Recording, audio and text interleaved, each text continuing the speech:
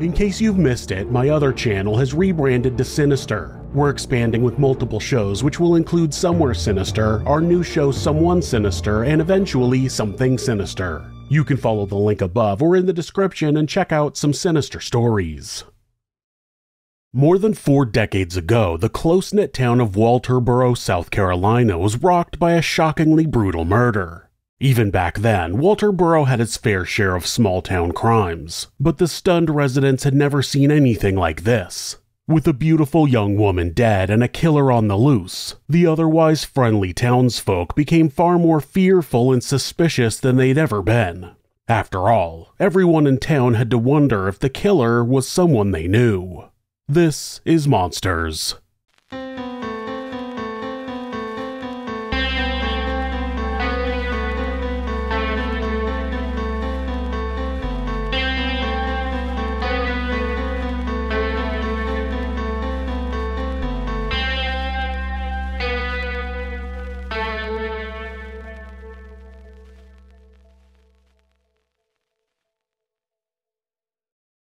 Gwendolyn Elaine Fogle, who went by Elaine, spent the night of Saturday, May 27, 1978, babysitting for her friends Bert and Patricia Utzi. Elaine enjoyed babysitting, but she couldn't wait for the night to end because she was looking forward to driving to her parents' home in Orangeburg the following day to celebrate her mother's birthday. She hadn't seen her family in quite some time, and she particularly missed her sister, Yolene. The Utzis returned home at about 11:15 p.m., after which Elaine drove to the home that she shared with her roommate Nancy Hooker. The house was empty when she arrived because Nancy and her friend Billy O'Brien had spent the evening at an Amway event in Conway about 2.5 hours away and weren't expected back until after 2 a.m. Sometime between 11:15 and 11:20 p.m., Elaine parked her car, unlocked the front door, and entered the home. About 3 hours later, Nancy and Billy arrived after a long evening in Conway. Billy and Nancy both thought it was strange that the living room lights were still on since Elaine told them she planned on getting up early to drive to Orangeburg, which was about 50 miles or 80 kilometers away. On the front porch, Nancy handed Billy her house keys and he unlocked and opened the front door. The first thing they noticed was that the living room looked like it had been hit by a tornado. Lamps and knickknacks were strewn all over the floor, and a heavy end table was lying on its side by the front door. Even more shockingly, the floor, walls, and sofa were splattered with blood, and Elaine was lying face up in front of the sofa. She wasn't moving, and her face was horribly contorted like it'd been frozen in place during some unbelievably horrific event. One of her feet was on the floor, but the other was in an elevated position on the couch. She was still wearing shoes, but she was naked from the waist down. Her bra and shirt were pushed up over her breasts. Her face and hair were covered with blood, and worst of all, a heavy metal fire poker was wrapped tightly around her neck. Terrified that the attacker might still be inside, Billy and Nancy ran from the home and drove to the Walterboro Police Department a mile away. They told the officers that it looked like Elaine had been beaten, raped, and strangled, but they weren't sure if she was still alive or if she was dead. Officers responded immediately but couldn't detect a pulse, and when EMTs arrived a few minutes later, they confirmed that Elaine was dead. Lead investigator Lieutenant Robert Carter assumed that the attacker was already inside when Elaine got home because the front door was locked when Billy and Nancy arrived. That was confirmed when investigators found a dining room window that had been broken from the outside. After breaking it, the perpetrator had unlatched the window and climbed in. Investigators theorized that he heard Elaine's car coming or saw the headlights, hid behind the door, hit her with the lamp or fire poker when she walked in, then closed and relocked the door behind her. The blood trail showed that he dragged her from the door to the sofa where he removed her pants and underwear, pushed up her shirt and bra, and sexually assaulted her. Elaine's bedroom was also in a state of disarray, and her tiny traumatized dog was found shaking uncontrollably under the bed. Investigators also found a pair of underwear on the couch next to Elaine, and other pairs of various styles of undergarments in her roommate's bedroom. Elaine's car was still in the driveway, but her keys were never found. Eventually, her bloody jeans turned up on the roof of the back porch. The killer had apparently left through the back door and tossed them on the roof before disappearing into the darkness. Investigators had a relatively clear picture of how the attack had played out, but a number of questions still remained. First, nobody knew if the perpetrator's main intent was to sexually assault Elaine. If not, she may have interrupted a burglary and the sexual assault may have been a crime of opportunity. Either way, the poker around her neck and injuries on her body left little doubt that the murder was intentional. That night and into the following morning, investigators analyzed and photographed the crime scene and collected evidence they hoped would eventually lead to the arrest of the killer. Later, the coroner observed deep abrasions and contusions on Elaine's hands, fingers, and knuckles, all of which were defensive in nature. In other words, she'd been conscious during some of the attack and had put up quite a fight.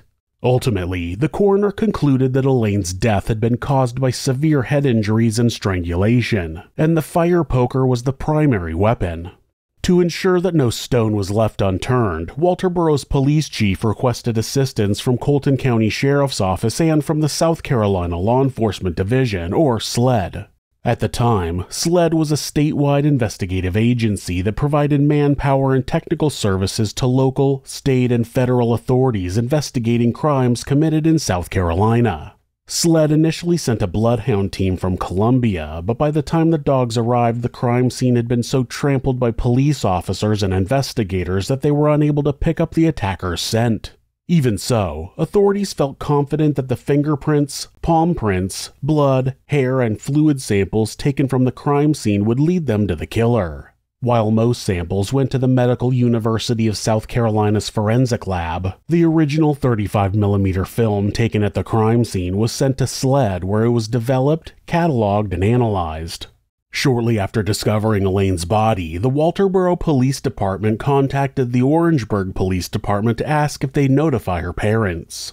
Orangeburg officer Gene Brandt was at the station when the call came in. As a friend of Elaine's Aunt Miriam and Uncle Jimmy, he knew he'd have to deliver the heartbreaking news himself. He immediately drove to their home and told them what had happened. From there, they called their pastor and asked him to accompany them to the Fogle residence. When they arrived, Elaine's parents, her sister Yolene and her husband Larry, were already sound asleep.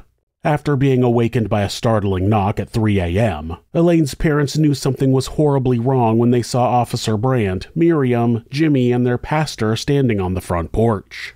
After processing the dreadful news, Elaine's mother pointed out that her daughter had been attacked, sexually assaulted, and murdered the day before her birthday.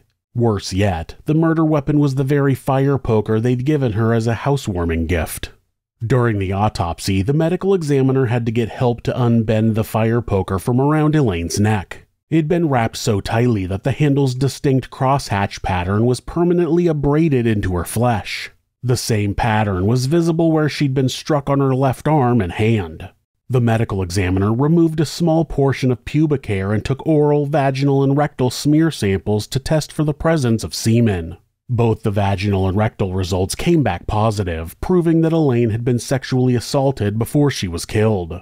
The medical examiner also removed skin from under her fingernails, so the perpetrator probably had scratches, gouges, and lacerations on his face, head, neck, and arms. The medical examiner also noted that some of the tissue appeared to contain pigment. This meant that the killer may have been a person of color, but on the other hand, the hair samples taken from the crime scene were all from a Caucasian. Either way, the manner of death was clearly homicide, and the killer was still on the loose. Investigators turned their attention to the people Elaine knew, worked with, and associated with. First, they contacted Elaine's employer, a prominent local physician named Dr. Flowers. He and his family were particularly distraught because they considered Elaine far more than just another employee. In fact, they trusted her enough to babysit their son, and Dr. Flowers described her as diligent, responsible, and likable. However, he was concerned that her keys were never found because he'd given her keys to the office. Because drug-related crimes had been on the rise in Walterboro, investigators thought the perpetrator might use the keys to break into Dr. Flowers' office and steal the medications that were stored on site. Another theory was that the attacker may have thought that Elaine had drugs in her home. However, that didn't make much sense because there was no indication that Elaine had ever stolen, used, or sold drugs. Either way, Dr. Flowers immediately changed the locks at his office, and no link between his employees, patients, and Elaine ever materialized. Investigators also questioned Elaine's friends, family members, and former fiancé, but they didn't believe any of them had anything to do with her murder. Elaine was born in Orangeburg, South Carolina on December 15, 1951 to Wells and Murtis Fogle. As a child, she was a friendly and compassionate tomboy who loved painting and drawing, being outdoors, and spending time with her family and friends. After graduating from technical school in 1972, she moved to Walterboro to work as a laboratory assistant at Colton Regional Hospital. Elaine quickly made new friends and became active in the community, but she ultimately accepted a new position with Dr. Flowers.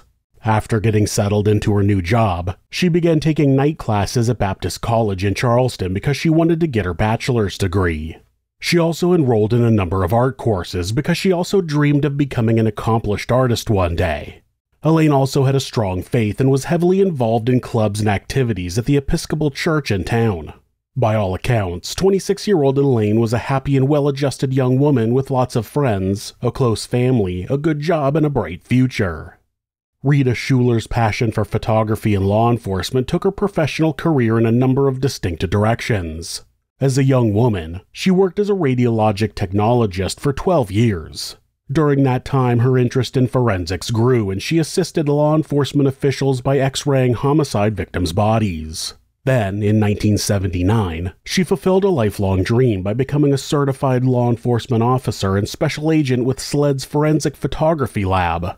At SLED, one of her primary responsibilities was assisting other local, state, and federal agencies. In many respects, it was Rita's dream job because she'd always had a strong sense of justice and liked helping people in need whenever she could. By then, she was already an experienced photographer, but she was thrilled that she'd be able to take additional courses at the FBI Academy in Quantico, Virginia. Rita learned more than she could have imagined in Quantico, and her new knowledge only reinforced the belief that it was often forensic photographers working in relative obscurity who cracked the toughest cases. That said, SLED's photo lab wasn't particularly advanced in the late 70s when Elaine's case file wound up on Rita's desk. One thing that immediately struck her was how much she and Elaine looked alike. They also had similar taste in clothes. She knew right away it was going to be personal. After familiarizing herself with Elaine's case, Rita processed the film and printed photographs of the latent finger, palm, and shoe prints taken at the crime scene. Then, she pored over the images to see if she could find anything that investigators from the Walterboro Police Department had missed. Investigators initially compiled a list of locals with checkered pasts and criminal records. A number of suspects were interviewed and polygraphed, but they were all ultimately released. However, a 23-year-old man named Robert Allen remained at the top of the list of likely suspects. Ronald was an immensely strong 6-foot, 250-pound auto mechanic who lived with his wife Fran in a trailer just a stone's throw away from the house where Elaine was murdered. Ronald was definitely strong enough to bend a steel fire poker, and many of the officers and investigators working the case had dealt with him before. He was a drinker and a drug user with a violent temper, and unsurprisingly, his past was littered with assaults, burglaries, and DUIs. Once, Ronald stole a car in Michigan and led police on a high-speed chase into Ohio before officers cut him off and shot him in the neck. He recovered and did his time, but when Walterboro PD investigators stopped by to ask him if he knew anything about Elaine's murder, he said he didn't know her and that he'd never been in her house. Fran said that they'd both been asleep at home the night Elaine was killed. Then she told them that she'd seen a shirtless African-American man washing himself off with the hose in their backyard early the next morning. Investigators weren't sure if the story was true, but they took a boot and shoe that belonged to Ronald to check them against the prints taken from the crime scene. Unfortunately, neither matched the ones left by the killer, but Ronald's employer gave investigators something else to think about. He told them that Ronald had quit his job about a month before Elaine was killed. Then, the day before the murder, he showed back up and told him that he was considering buying a Ford Gran Torino on the lot. Ronald didn't end up buying the car, but the following morning it had mysteriously disappeared when the owner came in and opened up. The Gran Torino turned up in Tennessee shortly thereafter, and years later, Ronald Allen wound up in Tennessee too. Sadly, Elaine's father passed away 2 years after her murder. According to his family, he died of grief, and by the early 80s, the case had gone hopelessly cold.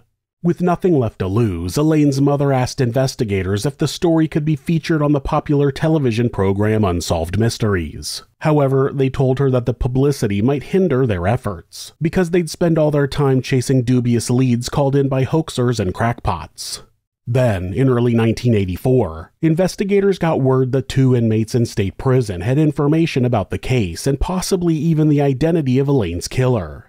The prisoners did have intimate knowledge that hadn't been released to the public, but they either couldn't or wouldn't provide the name of the killer, and none of the information they passed along checked out. It wasn't until the late 80s SLED established an advanced profiling unit like the one featured in the 1991 blockbuster hit The Silence of the Lambs. Together, SLED and FBI agents created a profile to help investigators track down Elaine's killer. They determined that the perpetrator was probably a married white male between 24 and 30 years old with an extensive criminal record. There was also a high probability that he drank, used drugs, had problem with women and authority, and couldn't hold down a job for more than a month or 2. In other words, someone just like Ronald Allen. But even with a likely suspect like Ronald, the case ground to such a halt that by 1991, nearly everyone had given up hope that Elaine's killer would ever be brought to justice. Then, one night in late November, Elaine's 65-year-old mother, Myrtis, was awakened by a man's gruff voice outside her bedroom. She rose, peered out the window, and was instantly startled by a large black man staring back at her. She told him that she had a gun, and he said that he did too. Myrtis found that her phone was dead when she ran to the kitchen to call 911, and seconds later, the man kicked in the front door, threw her to the floor, and threatened to rape her. She told him that she had AIDS to scare him off, and it worked. He got up, ransacked the house, and pocketed a little money and a handful of inexpensive jewelry. But before he went, he told her he'd come back and kill her if she didn't stay on the floor until he was long gone. Later, Myrtis's niece took her to the Orangeburg County Sheriff's Department to report the incident. The perpetrator was never identified, but she always wondered if it was the same man who'd raped and killed her daughter. Like her father, Elaine's mother died in 1999, never knowing who killed her daughter. Rita Schuler retired from SLED in the fall of 2001, and the case lay dormant for a decade. Now with plenty of spare time on her hands, Rita decided to pursue another lifelong dream by becoming a writer. That was an exciting but daunting new chapter in her life because English had never been her best subject. To get the ball rolling, she began by doing what came naturally, chronicling the most unique and frustrating cases she worked during her time at SLED. Needless to say, the unsolved murder of Elaine Fogle was one of them. Elaine's case was more than 2 decades old at the dawn of the new millennium, but by then, SLED had a dedicated cold case division and national fingerprint and DNA databases were finally up and running. Investigators knew that the killer's fingerprints and DNA would have been entered into the database if he'd been arrested on other charges. Now, with a glimmer of hope, evidence gathered at the crime scene was reanalyzed and run through various databases for matches. Investigators found out that Ronald Allen had moved to Tennessee, but he died before they could pay him a visit. An agent from the Tennessee Bureau of Investigation informed them that he'd already been buried, but the medical examiner had drawn 2 vials of blood because he wasn't able to determine the cause of death during the autopsy. SLED investigators visited Ronald's home, talked to his family, and found a number of newspaper articles about Elaine's death in one of his dresser drawers. That was particularly eye-opening because killers often kept mementos of their crimes. However, no connection was ever established between Elaine Fogle and Ronald Allen. Now, at yet another dead end, SLED investigators knew they needed a miracle to solve the case. Even retirement didn't stop Rita Schuler from working on the case, but she knew she had to get Elaine's family involved. She had never met or even spoken with them while working at SLED, but she wrote Elaine's sister, Yolene, a letter in 2007 in which she detailed her involvement in the case and expressed the deep personal connection she always felt to Elaine. When she got no response, Rita assumed that Elaine's family had come to terms with her death and just weren't interested in digging up such a painful chapter in their lives. Then, more than a month later, she got a letter from Yolene. She and the rest of the family appreciated all that Rita had done, and they were willing to do whatever they could to help. When they first met in person, Yolene was shocked at how much Rita and Elaine looked alike. Rita remembered thinking the same thing when she saw the crime scene photos for the first time. Eventually, the two became hard and fast friends, and Rita regularly attended family events like birthday parties and anniversary celebrations. Meanwhile, she wrote to officers and investigators who'd been involved in the case early on. Most responded, but nobody had anything new to add. Rita even connected with Elaine's old roommate, Nancy Hooker, and her friend Billy O'Brien, but their stories hadn't changed either.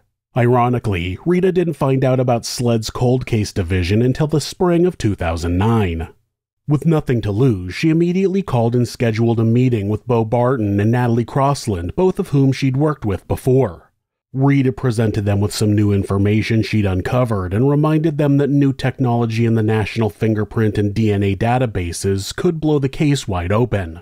They agreed, but Rita wasn't always in the loop because she had no official standing. Then one day she ran into Natalie Crossland at the grocery store. Natalie informed her that some of the original DNA samples taken from the crime scene had been resubmitted for additional forensic analysis. Natalie couldn't give her any specifics, but she said that the results could take the case in a promising new direction. Then, just when things were looking up, Rita found out that SLED's cold case division had been disbanded. Breaking the news to Elaine's family wasn't easy, but they weren't particularly surprised. They understood that most local and state police departments were understaffed and underfunded, and that 30-year-old cold cases just weren't priorities. Rita never gave up on solving Elaine's murder, but she eventually moved to the coast and focused on her writing. Then, in May of 2015, Yolene called with some remarkable news. She was just informed that the Walterboro Police Department had appointed a seasoned investigator to review Elaine's case file. Shortly thereafter, Rita picked up the phone and called Corporal Gene Johnson to ask what she could do to help. Corporal Johnson had only been 13 years old when Elaine was murdered, but he was just as passionate about the case as Rita was. During their short conversation, Rita made such a positive impression that he asked her if she'd like to join the investigation as a voluntary unpaid consultant. She jumped at the opportunity, but picking up where she left off wouldn't be easy. Since she and Corporal Johnson had a lot of catching up to do, they began by reviewing each report and poring over every statement to see if they could find anything that might have been overlooked. One thing that jumped out was that the original pathology report mentioned a number of semen swabs that hadn't been analyzed using the DNA isolation techniques that were developed years after the crime was committed. Worse yet, the samples may have been misplaced altogether. Luckily, a mixed DNA sample taken from the underwear found on the couch by Elaine's body had been resubmitted for additional analysis, and surprisingly, the results excluded Ronald Allen.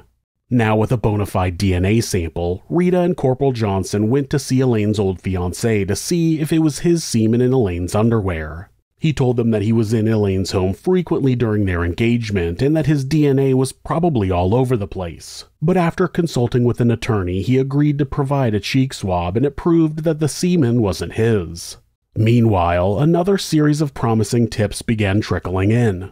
One woman claimed that a shady local police officer had been interested in Elaine in the late 70s and that he'd abruptly moved to Florida shortly after her murder. Then two more tipsters mentioned the same police officer. Corporal Johnson tracked him down as well, but just like Ronald, he had recently passed away and no link to Elaine was ever established. Shortly thereafter, Billy O'Brien got a bizarre letter with a Georgia postmark.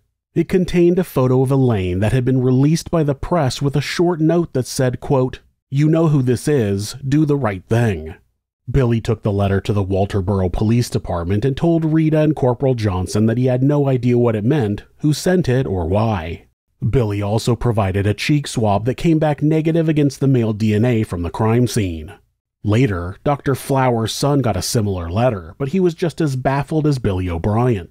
In the end, investigators concluded that the letters had been sent by a hoaxer with too much free time on their hands.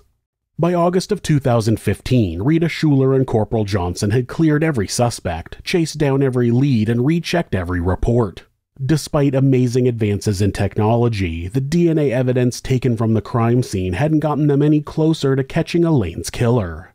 Instead of continuing down the same road, they decided to focus on latent finger and palm prints. Almost as an afterthought, an old colleague of Rita's ran a number of prints through AFIS, the FBI's integrated automated fingerprint identification system. Miraculously, one came back as a match for a 58-year-old African-American man named James Willie Butterfield. That was surprising because profilers assumed that the killer was white, but Willie had an arrest record dating all the way back to 1979, and Corporal Johnson had personally arrested him in 2002 for assaulting a female neighbor. The victim survived the attack and told investigators that Willie had threatened to kill her. On top of that, he also told her she wouldn't be the first woman he killed.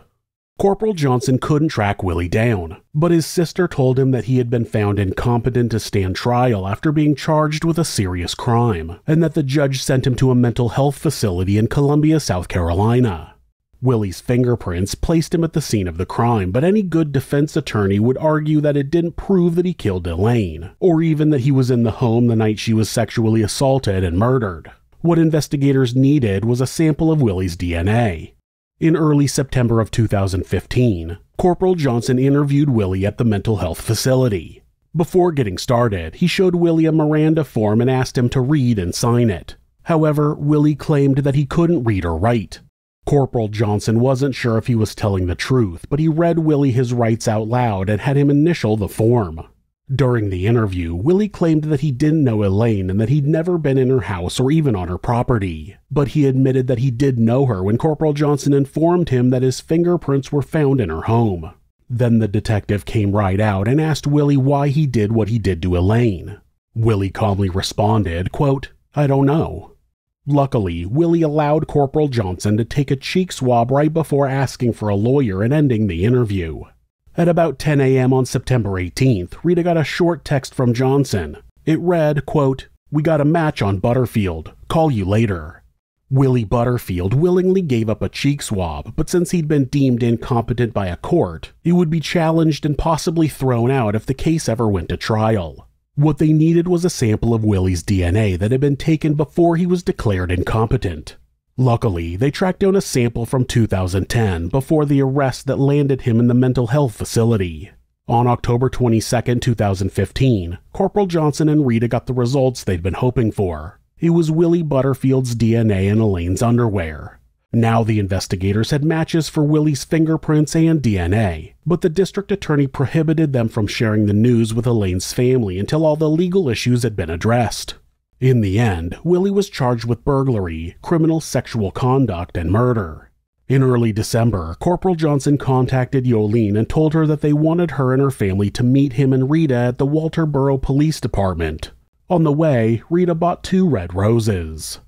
The atmosphere was tense and emotionally charged as everyone sat around the big table in the police department's conference room. Everyone felt it. Something big was finally about to happen. Since he was the lead investigator, Corporal Johnson told everyone that Elaine's killer had been charged and arrested. After the sobs subsided, Rita gave both roses to Yolene. She said one was for her and the other was for her beloved sister. On December 3rd, the local paper ran a long overdue story with the headline, "Man Charged in 1978 Murder of Orangeburg Native." A judge ordered Willie to remain in the mental health facility until the trial, but he also ordered another psychiatric evaluation. Meanwhile, a preliminary hearing was held in March of 2016 to determine if there was enough evidence to proceed with a criminal trial. On the stand, Corporal Johnson told the court how the case had developed over the previous 30-plus years. He also said that Willie Butterfield's name had been on a list of potential suspects early on, but that no link was ever established until the national fingerprint and DNA databases were online years later. Willie wasn't present at the preliminary trial, but Rita, Corporal Johnson, and Elaine's family couldn't have been any happier when the judge ruled that there was enough evidence for a criminal trial. Later, Willie refused to cooperate with the psychiatrist tasked with evaluating his mental state. The public defender argued that he wasn't being uncooperative, but that he was incapable of understanding what was happening and answering the questions the psychiatrist asked. Nonetheless, the judge ordered another evaluation, and that time the psychiatrist found him incompetent to stand trial. He also noted that the chances of Willie ever being competent were slim. Now, instead of a criminal trial, the judge had little choice but to remand him to the mental health facility indefinitely. Sadly, he also ordered that the charges against Willie be dismissed, but he made it clear that they'd be refiled if his mental state ever improved.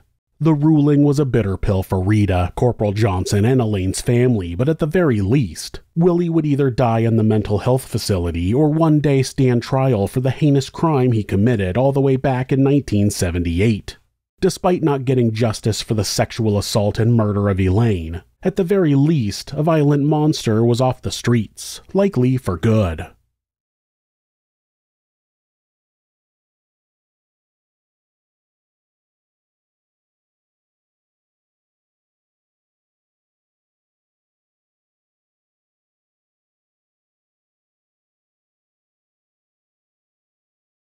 If you're a fan of true crime, hit subscribe and turn on notifications so you don't miss an episode. You can also hit like or leave us a comment. You can check out our other show, Somewhere Sinister, on YouTube or anywhere that you listen to podcasts. If you'd like to support the show, check out our merchandise at thisismonsters.com. The link is in the description. Thanks again, and be safe.